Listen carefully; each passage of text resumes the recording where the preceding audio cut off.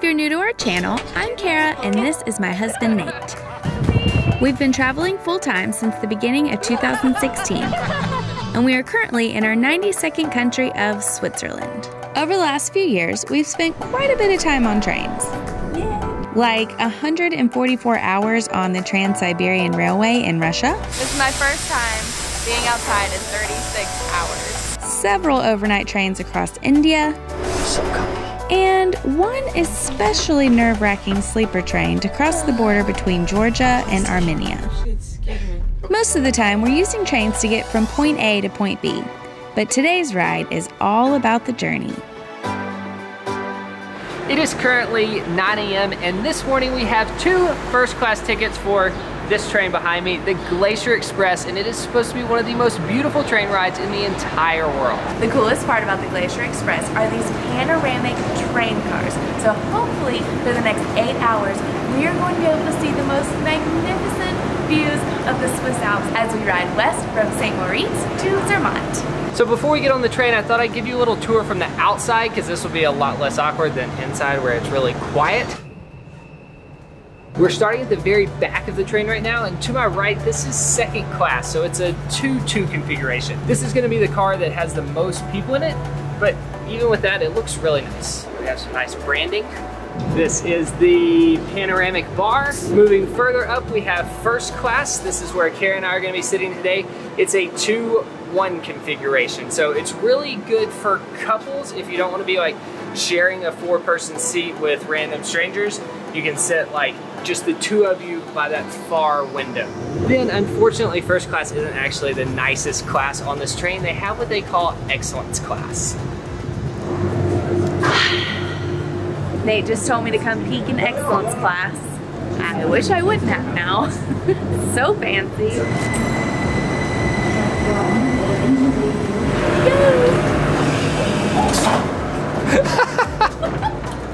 I was gonna get smushed. Good start to the trip. We shouldn't be in first class. They shouldn't allow people like us here. We don't belong here.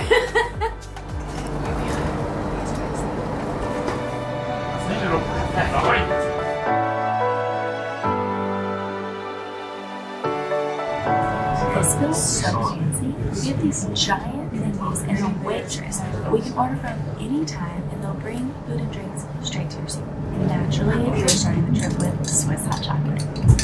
We haven't had it since we've been here. So good.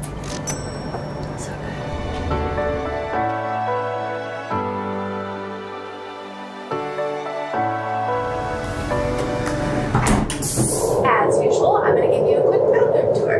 It's super nice in here. Look at all this space. Pretty sure this is the biggest bathroom I've ever been in on a moving vehicle. It's very clean, smells nice, luscious, there's soap, paper towels. Thumbs up for me.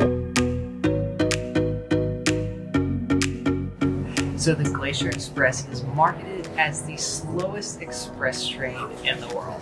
And we've been on here for an hour, and I can already see why. We've stopped at least 6 times, and anytime there's like something important that you're supposed to see, like a cool bridge or something like that, the train slows down so everybody can see it. It's really nice as a tourist, but if you're wanting to get somewhere fast, this is not the train that you want to be on. Also, according to this brochure, today we're going to be passing over 291 bridges and through 91 tunnels.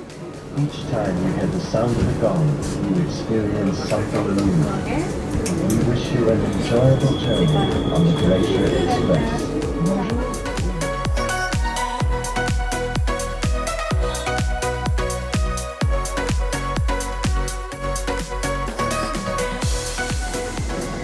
I got up to do a little exploring on the train, and I found a car where you can write and mail a postcard and write in the guest book. How cool! Okay, we're a few hours into the train journey now, which means that it is lunchtime. And as Kara showed you before, there's a very large menu with tons of different options, all cooked here on the train. There's even a 3-course lunch meal that you can order for $45. But having already paid $6 for these tickets. And learning that you could bring food onto the train.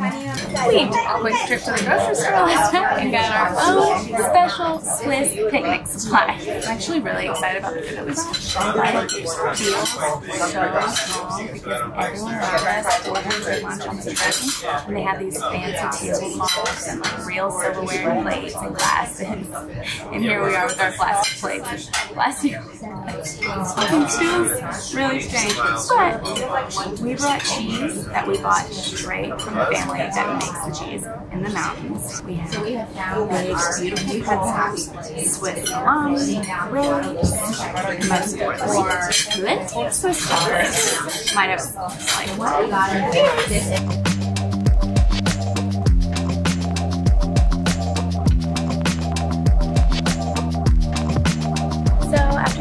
Of everyone's lunch. I'm so happy with our decision to bring our own picnic. A little awkward at first, but after everybody started eating, it really didn't feel weird at all. And I don't feel like we missed out on anything. So here's what happened. We filmed with this camera with this microphone. The microphone plugs into this jack. This jack quit working and we didn't know, which means the microphone wasn't working and it was using the camera's internal microphone. Here's why this is bad. So this is a directional microphone, which means when we're filming with it, it's just capturing the sound whichever way we're pointing, which is typically us. And it sounds really good. But when we're just using the camera's internal microphone, it's capturing audio this way, and also this way, this way, this way, this way, this way, this way, this way. Which is why it can be hard to hear us if things are happening back here. And this thing that looks like a dead animal on top of our camera stops the wind noise. So that's what happened, and we're really sorry. So we just passed over the overall pass, which was the highest point on the entire railway at 2,223. Yeah, I don't think that's what you told me earlier. And I believe we just stopped in Zermatt. No, yes. It is currently 1:30 and this is the first stop we've made. I actually didn't know we made any stops, so this is a pleasant surprise. Yes, and it feels amazing.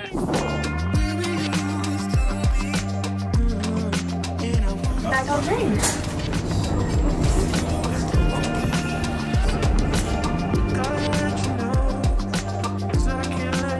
Okay, this is gonna sound super cheesy, but one of the things that has really added to this journey has been these audio guides. They just plug into your seat and then there's a little chime over the loudspeaker, you know, to put them in your ear. And we've learned so many interesting facts, like that little town that we just passed through back there was the home of Moritz. And his dad actually took him out of school because he thought he was too lazy. And then he went on to found one of the greatest hotel chains in the world. So all of the way, we just learned a bunch of really interesting facts like that.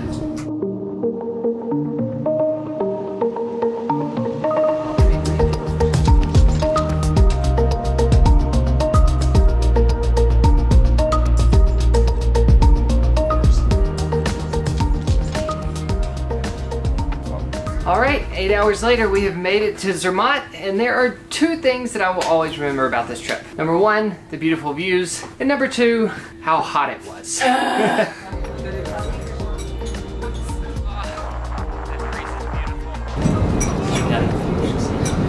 Box of heat.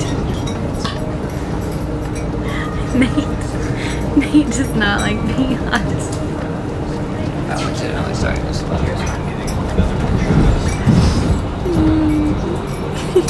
Surely there's air conditioning.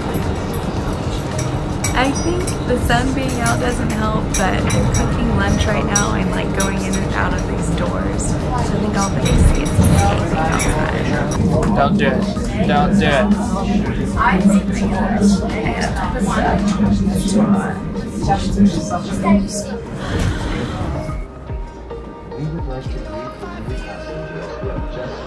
It's been like being in a greenhouse for the last 8 hours. I really hate to complain because it was a lovely train ride, but For 7 of those 8 hours, I was sweating, but like just a little bit, like just enough to think about how warm I am for a really long time.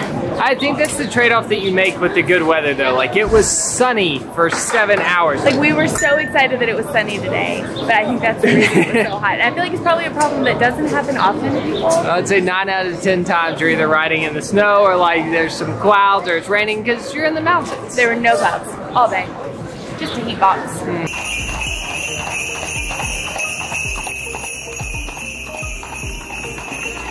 One super cool thing about this city is that there are no cars here. So the only way to get around is either by foot, by bike, apparently by horse carriage, or they have these tiny electric vans that you can ride around in. So cool. This is like exactly what I pictured when I pictured a Swiss mountain town. This is crazy. This is more people than we've seen in all of Switzerland put together on one road. When I went to book our hotel yesterday, it said that the hotels here were 91% full on booking.com, and I can see why. Yep. It feels weird seeing so many people in such a tiny little village. But it's very easy to see why so many people would want to come here. It's really cute. It's incredible.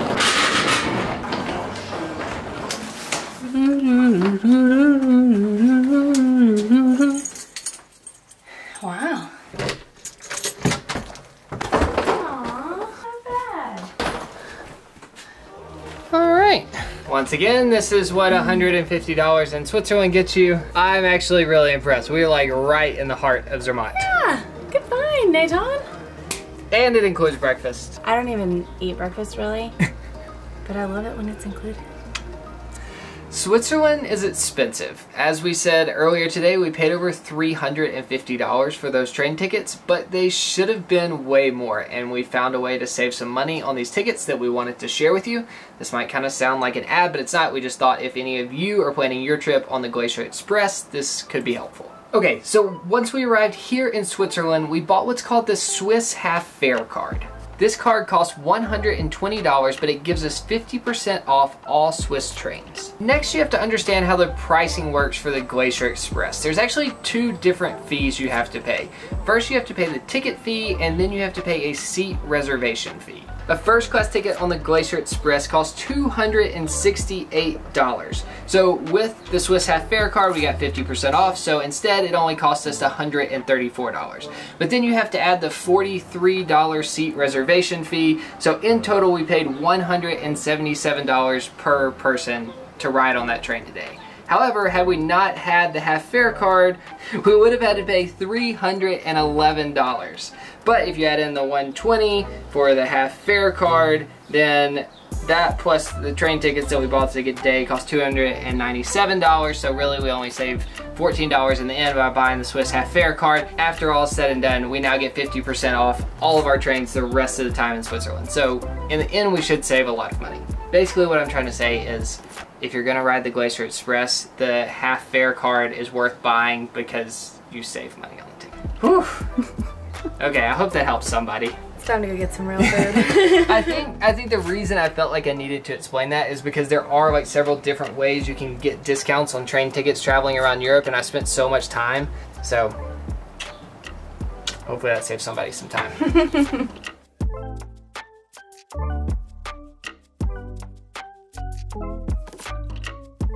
That felt too much. Pretend this is a drone shot of our train. Ooh. Wow. It's not a drone. And there's guest book. Fast train in the world.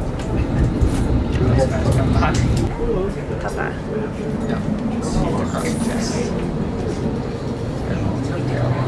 How's this? Alright, sit up.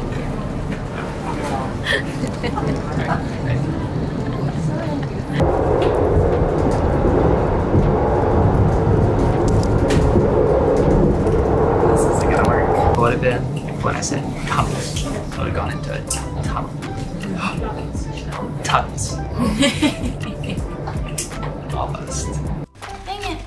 I'm supposed to